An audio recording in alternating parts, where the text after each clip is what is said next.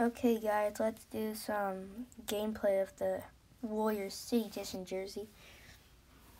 And if you guys haven't seen, the new update just came out, and on NBA Mobile, like, you can it's like you can change the camera angle, and as you can see like the seats on the sideline where like the players are supposed to be. They added that new thing, and look at these cool new City jerseys. They're like fire.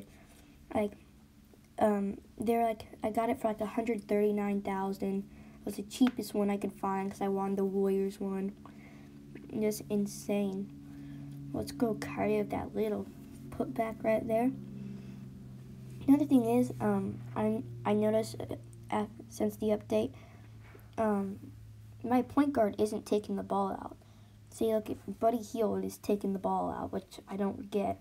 Buddy Hield is not my point guard, and so it's like super weird. And look, LeVert's doing it for the other team too, which is weird. And one time I was playing a showdown game, and my point guard did the jump ball, which I thought was interesting.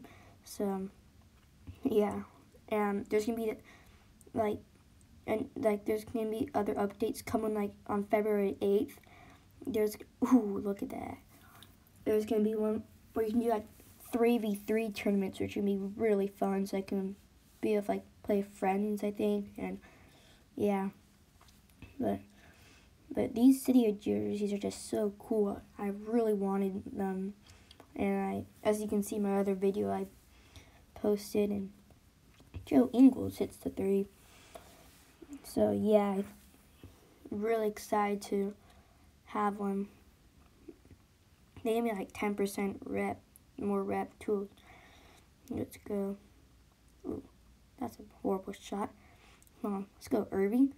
Irving, pop that 3. Yeah.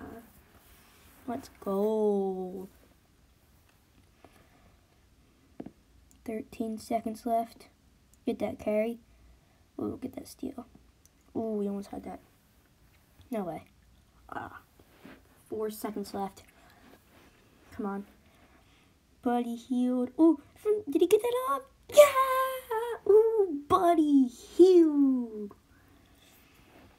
Well, yeah, go do that update, and yeah, it'll be really cool. Like the final one, the good ones can come on like February 8th. So